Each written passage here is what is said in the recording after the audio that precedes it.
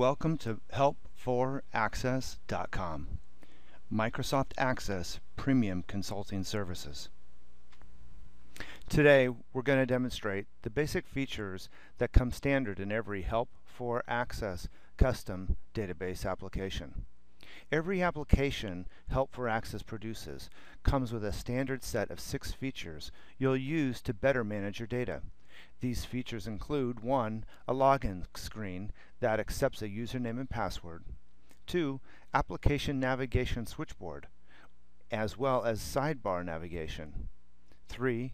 The ability to search and find particular records within the database. 4. The ability to sort the records by a particular column and within a particular by a direction, whether ascending or descending. 5.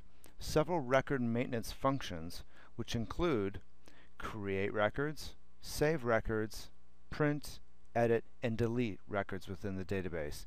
And 6. A link for getting help fast at Help4Access.com.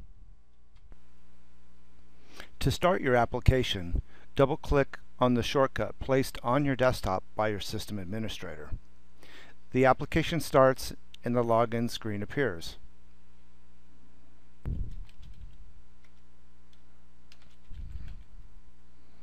Type in the username and password your system administrator gave you,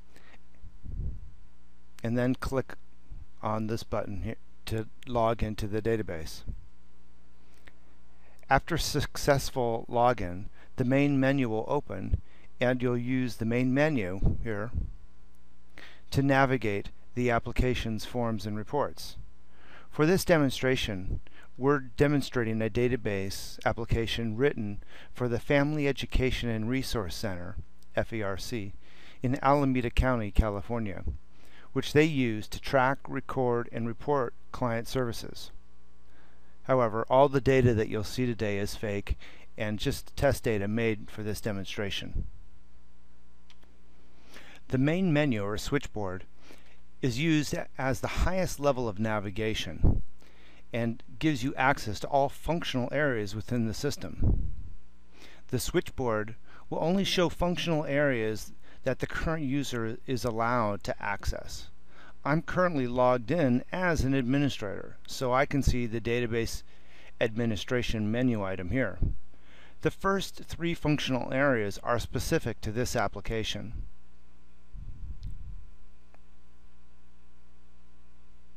The last 3 functional areas, reports, database administration, and exit, are included in every database application. Reports and database administration are covered in our advanced training video. Navigation of the main switchboard can be performed by either using the mouse or the up and down keys on the keyboard.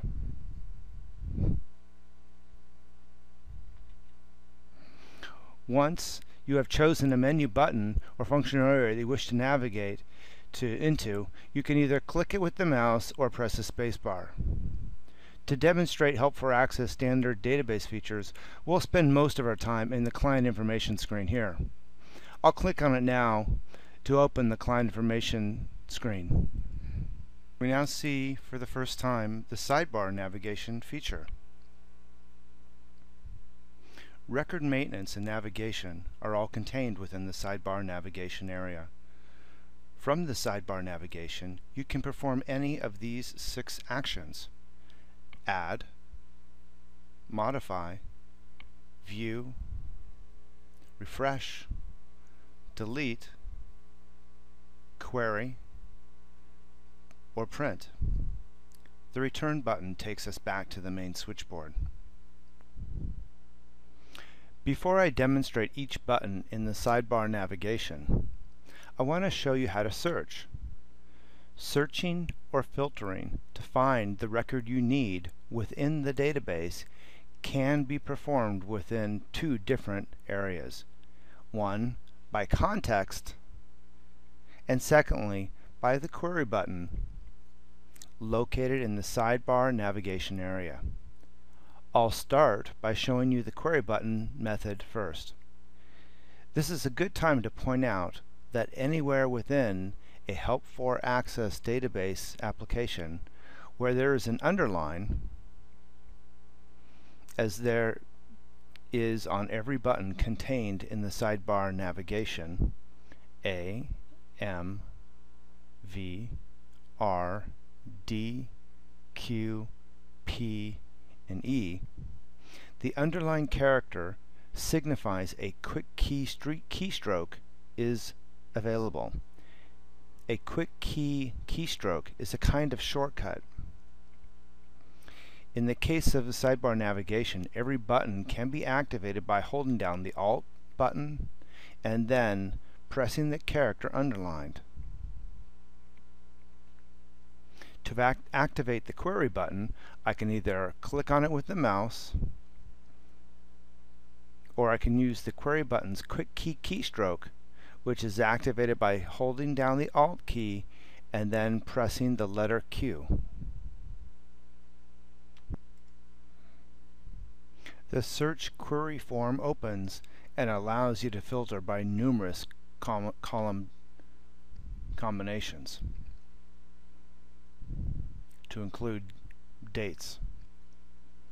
We're going to filter or search this list of clients here in the background for the clients which name contains or is like the characters 99.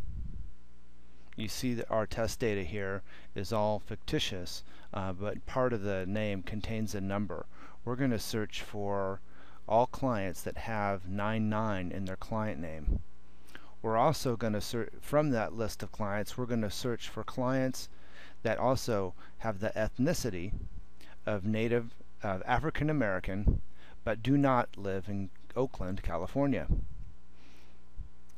I'm going to click on the Show Data button here after I enter in each filter to demonstrate how the search query form narrows down the results and applies each filter. So for client name, I'm going to type *99* and click Show Data, and we'll see this background information, this background amount of clients be reduced. Now we have a subset of all the clients, now showing just clients with 99 somewhere within the client name. The star or asterisk, which is located on the number key number 8, means all or anything before or after the 99. So *99* means to find all the clients in this list with 99 somewhere within their name. We see 99 is contained somewhere within everyone's name being displayed after I clicked the Show Data button. Now to further narrow this list, I'm going to search where ethnicity is like African American, and I click on Show Data, and now we see just 3 results. 2 clients in Oakland, 1 in Berkeley. Now I'm going to say, don't show me the clients that are in Oakland, and I type in, I say not like in city, and I type in Oak. I could either search from the list, select from the list, or slowly I could type in, if I can spell, into the drop-down list the city Oakland.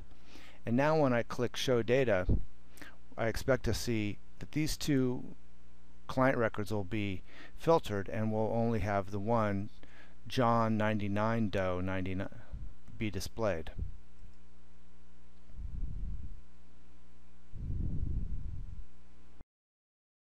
Now let's perform the same search using the other method, the context method. So I'm going to close the search query form, reset this form by clicking refresh, Now to filter by context, I'm going to right click on the client name and select the text filter that contains *99*. Click OK, and we see that it filters just those clients with 99 in the client name. Now to further narrow our list, like we did with the query search form, I'm going to double click on African American, because we're going to choose just we're going to filter just by African American. And now when I right click and select equals African American, it quickly narrows down the list to those three. And in the similar fashion, if I click on Oakland and say does not equal Oakland, we're narrowed back down again to John 99 Doe. So this is the second method of searching or filtering, and this is by context, meaning that you can click on the column, directly click on the column that you want to filter by, and start filtering right there. You've learned how to find and filter records in two ways. The first, by utilizing the query search feature located in the sidebar navigation. And the second method for finding records was the context sensitive, where you click on a particular column that you would like to filter by and filter. Next, you'll learn how to sort the records that you found. Sorting allows us to arrange the records in a particular pattern to make it easier to see. I will first filter all clients that don't have a city assigned. So I'll right click on city, select a text filter, and does not contain NULL, null. Now the screen is not showing any clients that don't have a city. Next, I want to sort in alphabetical order the cities. So I'll right click on city and say sort A to Z. And now we see that all the Alameda counties come first. This is how you can sort. You can also sort on client name, sort A to Z. Or if we wanted, we could sort descending order from Z to A, and we'd see that all 76 age 76 or above comes up first. You've now learned to sort by context in ascending and descending order. Next, we'll learn how to modify individual records that we found. To edit a record, place the cursor anywhere within the row you wish to edit, and then click the Modify button located in the sidebar navigation. The system displays the record ready for editing. I'll edit the record by changing the date of birth. The system will automatically recalculate the age field. After I type in the date, the system will calculate the age and the age range. I'm also going to add a phone number down here to show you how the drop-down lists function. A drop-down list allows you to pick from a list of values or type a value in from the keyboard. If you need an additional value added to the list, please contact your system administrator. Adding values to drop-down lists will be covered in the advanced training session.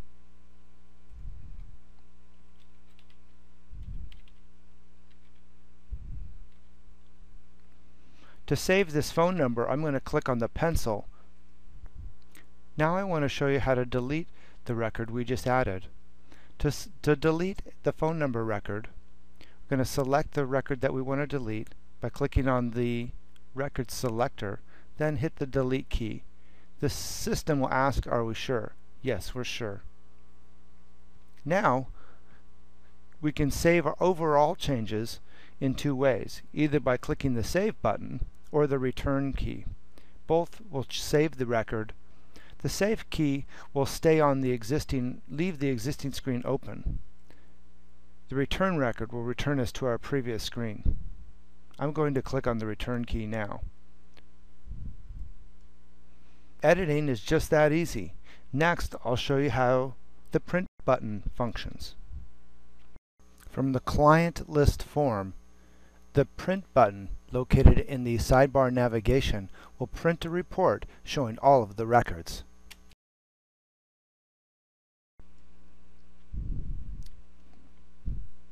From the Print Preview tab,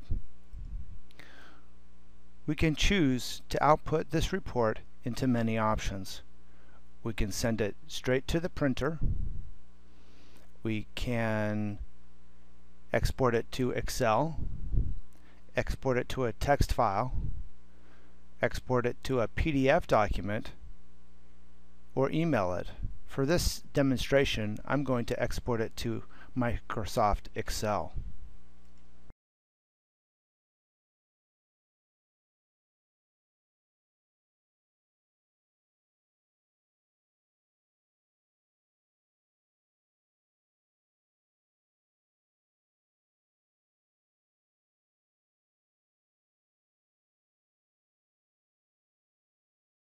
And that concludes the print function.